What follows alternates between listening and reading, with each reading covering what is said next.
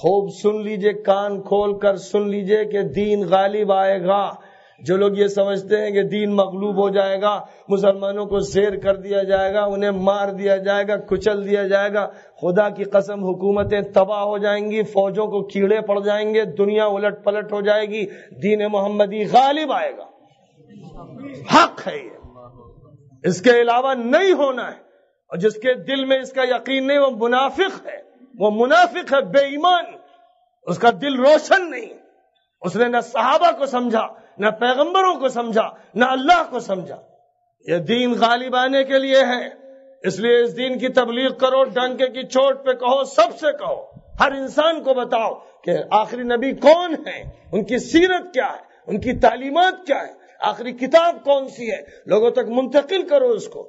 ماحول سے متاثر مت ہو جاؤ، اور ماحول کی خباثتوں اور بدماشیوں اور غلط رفتار سے اپنے کو زیر مت کرو، اس کے پریشر میں مت آؤ، حق کو غالب کرو اور باطل کا مقابلہ کرو۔ جس طرح سے مقابلہ ہو، اپنی زبان سے کہو، اپنے قلم سے کہو، اپنے اخلاق سے کہو، اپنے معاملات کے ذریعے کرو، لیکن اس دعوت حق کو پہنچنا ہے، دنیا کے چپے چپے پر پہنچنا ہے، اور دیر سویر اسے غالب آنا ہے۔ وَلَيَنْصُرَنَّ اللَّهُ مَن يَنْصُرُهُ، اللہ ان کی مدد کرے گا جو اللہ کے دین کی مدد کریں گے۔ تو اے لوگوں، دین الہی کے مددگار بن جاؤ، خدا تمہاری مدد کرے گا، تمہارے کاروبار میں ترقی دے گا، اولاد میں برکت دے گا، گھروں کو سجا دے گا اور نمونے جنت بنا دے گا۔ تجربہ کر کے دیکھ لو، تمہاری روحانیت سرسبز ہو جائے گی، جسم شاداب ہو جائے گا، تمہاری عقل روشن ہو جائے گی، تمہارا دل نورانی ہو جائے گا، اور یہ ساری چیزیں تجربے سے ثابت ہیں،